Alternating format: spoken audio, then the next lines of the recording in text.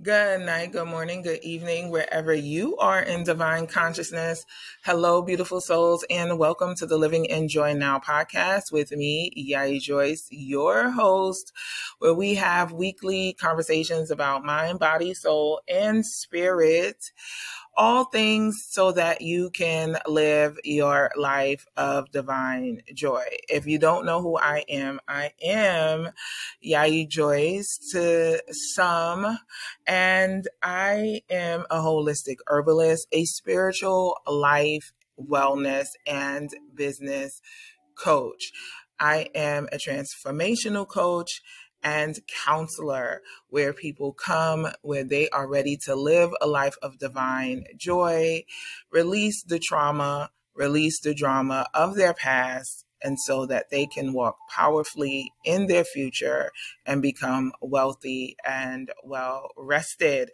I do that through a lot of different coaching modalities and counseling modalities. It's an infusion of mind, body, and soul. So if you would like to find out more about me and my divine work powered by the ancestors, you can go to yayijoyce.com. That's YAYIJOYCE.com. And this episode is being brought to you by the Hoodoo Healing community of Patreon. I would love to thank the Patreon subscribers and supporters. It is because of them that I can make these weekly broadcasts. So let us get into it for this week. So the spiritual energy of this week, we have so much going on in the atmosphere. So much going on in the atmosphere. We're still in plenty of planets are in plenty. There are plenty of planets in retrograde. Pluto had turned direct, as well as Saturn has turned direct. We're coming off of a powerful new moon. That energy is still vibing high for the next 21 days or so. We're here in the 1010 portal, which is just the beginning. And one of the most beautiful things about the 1010 portal is that it reminds us that we can tap into this energy anytime. You can begin again at any time in your life. You don't have to wait for these portals. You don't have to wait for this energy. You can begin again any day, time, and or place if it's so fit in your divine consciousness to do so. Okay, so Saturn turning direct on 1010 is here to provide us a mental boost, right? A nice mental boost in our mind. Mercury is the planet of mind and encompasses, as is in retrograde, learning from our past mistakes, teaching ourselves new ways of having growth mindset, and being able to communicate more. Chiron rules the educational theme of mentoring. So Chiron and getting the help that you need. So Chiron is saying, hey, get the mentoring that you need. Get the education that you need on your divine problems, right? So Saturn is adding this discipline. It's saying, listen, go to the professional. If you are having an issue in an area, you go to that said professional. Your friends and family are not said professionals. Even if they are said professionals in that area, during this 3-week time that we are retrograding and retroshading and really requiring people to work on their mental status. So if you had any kind of breakdowns or any type of, communication issues, if you had any of this going on, it is just letting you know these are areas in your life that you really need to work on. So things that are mishapping during this time are just showing you areas and themes of your life that continue to need a little work. And so even though it's really convenient to ask our friends and family for help and advice, even if they are set professionals in that area, it's not advisable, right? Let family stay family and let friends stay friends. And friends are family too, but let them stay in that role, right? They don't need to be helping you in certain things. And if they are helping you in certain things, then you step out of that friend role, out of that family role, and pay them and treat them like you were a customer going to a business. Okay? Like you're a customer going to a business. So remember, Saturn as that discipline, and Saturn is saying be disciplined, okay? And be disciplined because we sometimes are not disciplined in that aspect. It is so much easier to pick up the phone and to call and to dump on your friend than it is to call your coach, your counselor, or your therapist, right? Or wait till those sessions. And what that is that discipline is also that we have to learn how to self-regulate our own emotions. This is why I teach my clients about self-coaching. When they come to me, it's about them coaching themselves, that you are eventually coaching yourself, that you are to be able to be your own coach, that you're to be your own counselor and your own cheerleader. You have a Ori, you have a higher self, you have a mind, and you also have a brain. The mind and the brain are two separate things, but you have all of these tools. But what is so convenient for people is to dump their problems on someone else and feel better about it, okay? Or have someone else give them the advice. What happens a lot of times is that requires the counselor or that person to be a crutch. So one of the things that, as I've grown as a coach, I still do this right now I still have this service right now, but it is definitely going away, is check-ins.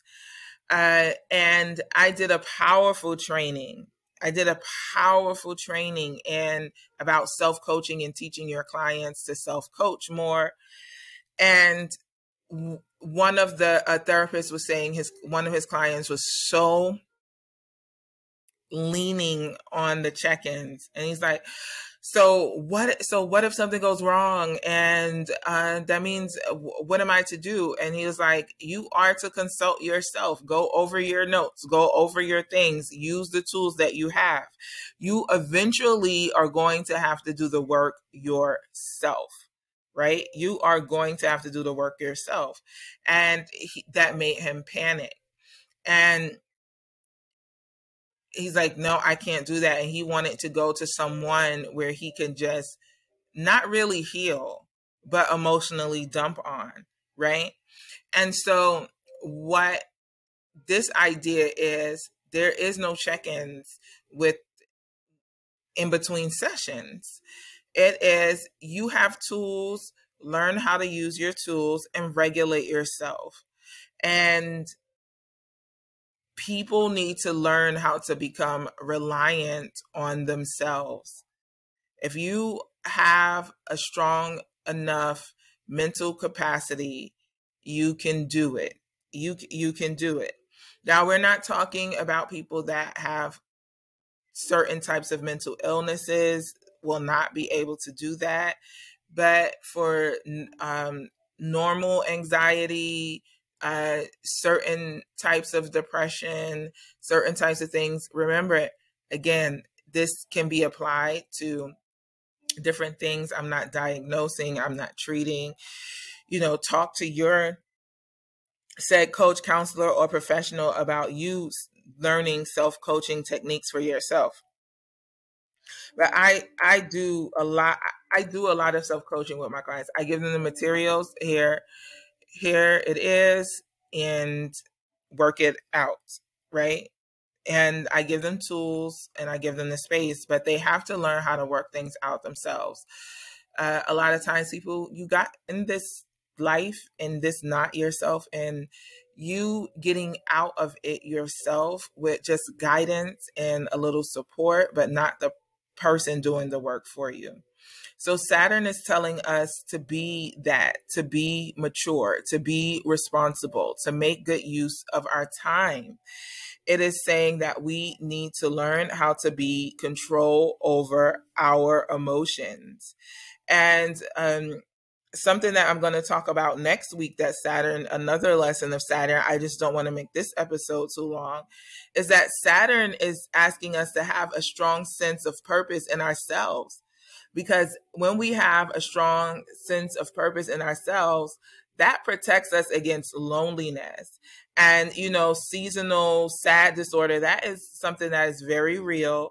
But Saturn is saying that if we have a strong sense of purpose within ourselves, that protects us from the loneliness and people shacking up with, what do they call it? Cuffing season. And being with people that they know that they don't need to be with during this season because of the said quote unquote loneliness or dealing with seasonal affective disorder or sad or any of those things. So we're going to be talking about Saturn's message in that, right? And we tend to think of our emotions as, as a bad thing a lot of times in Western society, but our emotions are a good thing. Emotions derive from situations. Generally, the type of situation will elicit the same type of emotional response. Okay, so for example, if you lose something, that is grief, right? If you gain more money or you gain, you get something, that makes you happy. If you lose something unexpectedly that you weren't expecting to lose, that brings up fear or scary in some kind of way, right? And so we feel concern about certain things. And emotions arise a lot of times from particular goals, motivations or concerns or worries. And Saturn moving and the spiritual energy moving is asking us all as humanity, worry over concern. We have been told so much about the fight and flight and our ancestors being so fearful of the woolly mammoth, the lion, tigers, and bears. Oh my. But every ancestor was not running around being afraid. Okay.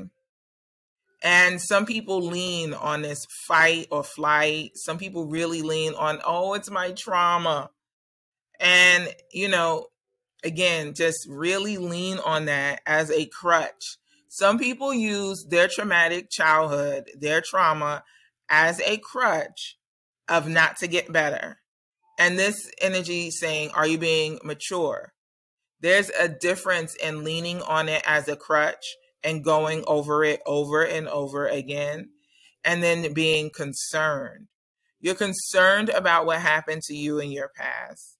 And your concerns make you strive and work towards having particular goals and motivations to evolve to be a better person. Okay? So concern over worry, right? Concern over worry. It's okay to have concerns. Our ancestors had concerns about the animals and concerns about certain things, but they weren't worried about every little thing. They weren't running from every little thing. If that's the case, then the human species would not have survived. There had to be some ancestors that sat down with the sensibility of concerned over worry, okay? And so this energy is saying, come on, we cannot continue to buy into every... they sell so much stuff off of people being overly concerned and overly concerned about their past. There's a certain amount of concern about your past, but it really doesn't shape who you are today. It does not. That's a falsality that we tell ourselves. Nothing shapes your mind but you. Those things can happen to you, but you have a choice to allow them to affect you. Maturity, getting over things, personal motivation, goals, concerns versus worries. Okay? And whatever seems real to us elicits emotional response. And so whatever has been eliciting emotional response in you over the last couple of months, you should take note of that, because whatever is eliciting this emotional response in you is telling you that that's real for you. That's a real thing for you. So you can't write that off. It's real and you need to work on that. So if you have feelings of not enough, or you're not going to have enough, and that really elicits this emotional response in you, that's real to you.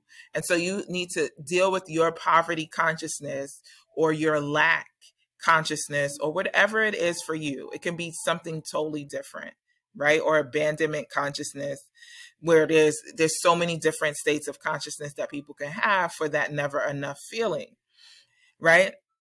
In other words, how we appraise or interpret a situation governs the emotions we feel, right?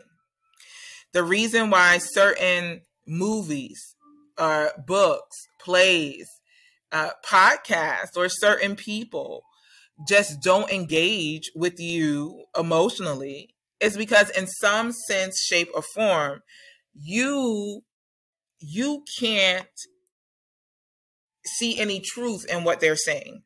You don't detect any truth in what they're saying. So it really doesn't vibe with you because it's not real to you, right? So it's difficult to get emotional about things that aren't obvious right in front of us. So, for example, grief may not strike you when you're told that you lost your job. But once it becomes real to us in some way, say Thursday rolls around and that paycheck doesn't come in your bank, and you go and check your bank account, you forget, oh shoot, I don't even work there no more, right? I'm out of job, right? Then that grief hits you like, whew, because now it has become real.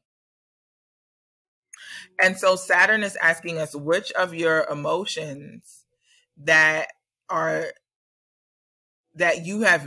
unhealthy, emotions and feelings, they're all serve a purpose, but what are those that you're operating from in a really unhealthy manner because you keep making them overly real.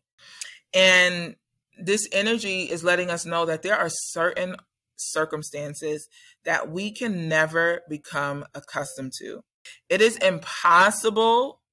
Listen to me. I don't care what books they sell, what these gurus out here are telling you. I'm telling you, this is snappleFacts.com. It is impossible to escape negative feelings like fear or anxiety.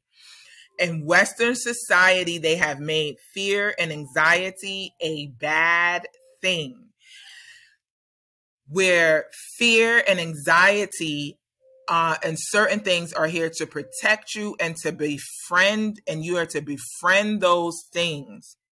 And positive emotions will always fade over time. Emotions and feelings will always be in flux. That's why you have to be in control over your mind and be like, okay, here's a particular feeling, here's a particular emotion, allowing it to float on the cloud. Let it go and let it come. No matter how much you are in love, that don't mean that love is going to last forever. We need to stop living in a fantasy. No matter if you win that money or you get that job, okay? Guess what? That positive feeling in that instant moment is not going to last. That new relationship feeling doesn't last. None of these feelings last. But people keep chasing a high of it lasting forever. That is not realistic. Positive emotions like pleasure always slip away. Always. You cannot live on earth and be positive 365 days of the year, 24 hours a day. Impossible. You can have joy through it all. You can have joy through it all. So it is also telling us, stop with this time heals all wounds. Bull crap. Time doesn't heal all wounds. And if it does, it only does so indirectly. Events retain emotional power over the years. And the emotional power can become less and less and less unless we re-experience them and re-evaluate them. It's re-experiencing things that reduce the emotional charge of the event. It's supposed to reduce the emotional charge of the event if you are a healthy human being, mentally, in the mind. But some people allow it to take over their life. Like, breakups is not a thing. Like, losing a job is not a thing. Like, gaining weight, going up and down is not a thing. This is Earth. And so Saturn is like, yo, this is Earth. Mature up, or you are going to be crying for the rest of your long days here. For real. You are just going to be crying for the rest of your long days. This message is not for everybody. This is not for the coddler who wants somebody to hold their hand and be like, oh, what was me? Oh my gosh, the angels and ancestors are coming to lift me up. No, mature up. Mature up in your emotions. Mature up in your dating. Mature up in your finances. Mature up in your life. Saturn is asking all of us to mature up. What area? Mature up in your parenting. Mature up in building your wealth. Maturity. Why are we letting things take such emotional charge over our life? He left. She left. It hurts right now. It will not hurt forever. What had happened was you don't re-experience it. You don't reevaluate it. You try to either push the pain away with emotional eating, drugs, emotional shopping, or whatever it is. So because you don't reevaluate failing that test, you don't reevaluate being rejected by a lover that was a blessing in disguise. You don't reevaluate losing that relationship and not reevaluating it in a healthy manner is why these things retain power over you across decades. And Saturn's like, really just think about, like, I know common sense isn't common. I trust me, as a coach and a counselor, trust me. I see it. Common sense is not common. But Saturn is like, okay, so what you are telling me and God and the universe and your angels and your ancestors are that you are allowing something to hold you bondage for a decade. Okay. A decade. Okay. And you want us to do what with this decade of complaints that you have? Okay. Continue to listen and lift you up and take you where? You're an emotional wreck. You need to redefine, reevaluate the situation So these things can stop retaining emotional power over your life. So he left 10 years ago and it's still emotional power over you. Okay. We're not judging, but we don't know what you want us to do here. We've sent other good people in your life. We've given you good things to look at over this last decade, but obviously none of it's good enough. You still want that person. Guess what? He's an alcoholic or he's a drug addict or whatever it is, or he's just, or he's moved on with his life and having a good life. And you've moved on with your life and having a good life. Okay?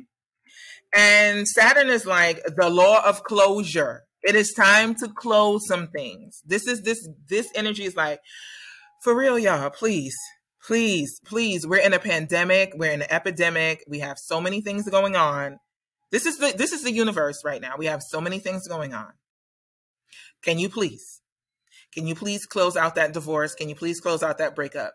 Can you please close out the little girl that rolled her eyes at you in the 5th grade? Can you please close it out? Can you? We have things over here. We're not saying that what your emotions are not important, but yes, they're so important. Yes, they are important, Lucy. Yes. But Lucy, we have been listening to this for 10 years. Can we put some closure on this? Okay. All right now. And that is what Saturn is saying. Can we put some closure on it? And the way we tend to respond to our emotions tend to be absolute. They often lend immediately to actions of one kind or another. And a lot of times we have action with no reevaluation, no real discussion, no accountability. We allow emotions to seize us and send us down a path.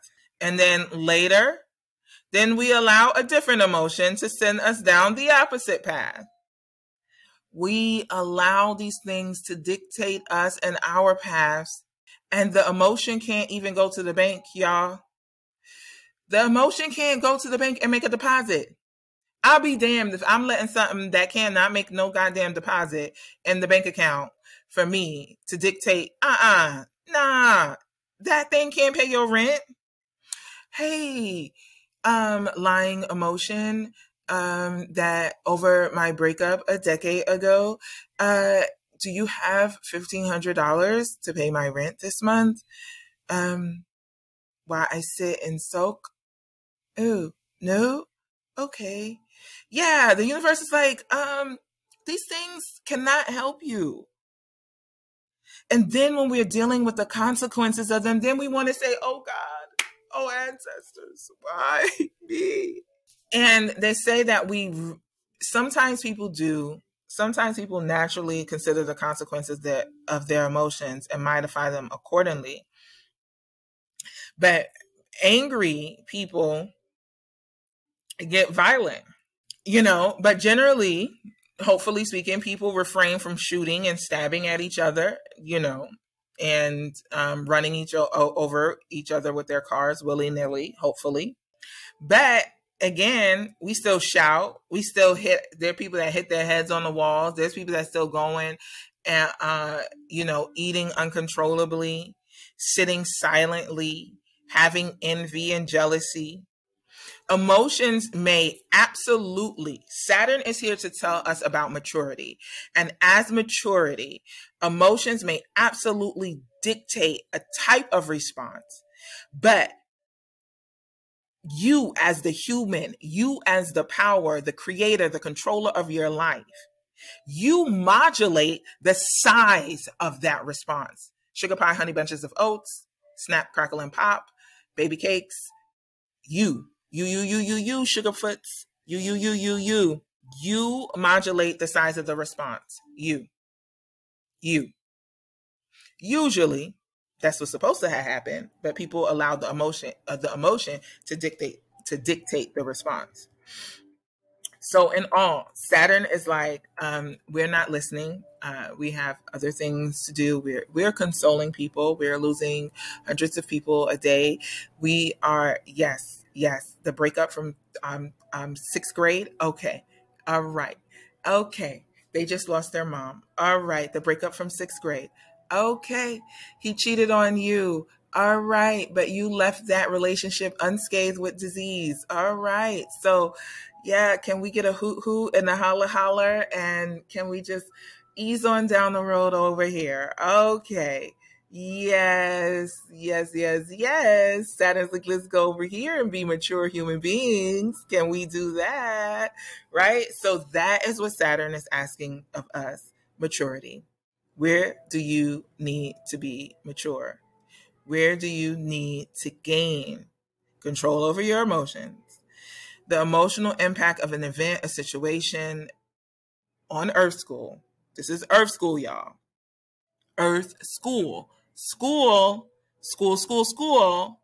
right? And I keep trying to figure out, like, what was on my biscuit and butter that I was like, I'm coming here to help. Oh, what was on my biscuit and butter? Right. The emotional impact of events and situations in Earth School depends on our interpretation. Take time to interpret events correctly. Let friends and family stay in the friends and family position. Be mature and get the help that you need in whatever area of your life. Don't be having daddy out there build the thing because he got nails and a nail gun. Go pay the professional to build it. Okay? This energy is saying pay people, leave your family and friends in the family and friends position.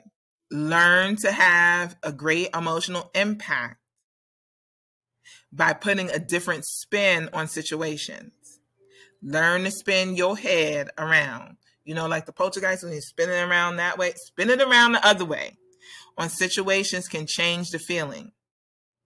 The law of the universe, the spiritual laws, are asking us to lighten the load. Lighten the load. Lighten the load of emotionally dumping on people. Lighten the load. Learn to self-coach. Learn to motivate yourself. Learn to reinterpret situations. Learn to reduce your negative emotions in response. Learn to modulate the size of your response.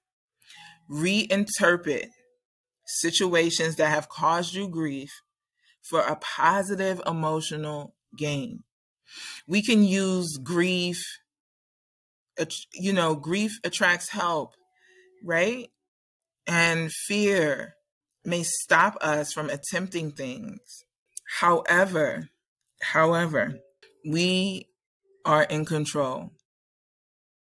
You can modulate the size of your response.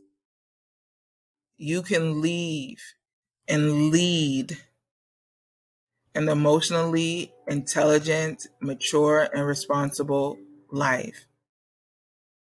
Take this time to evaluate the structure of your life, your maturity, and your emotions clearly and objectively. And if you don't know how to do that, get you a mentor, coach, and a counselor to help you to structure, to release and repair and reshape so that you can expand your life to a life of joy, so that you can live in joy now. I pray that this podcast has blessed you and filled your life with divine joy and grace. If you need me, you know where to find me, yayijoyce.com, yayijoyce.com, Yayi Joyce on Instagram, X Yayi Joyce on the Twitter, and to order your holistic herbs and roots, hoodoohealing.net. Have a blessed and bountiful week, all. Live in joy.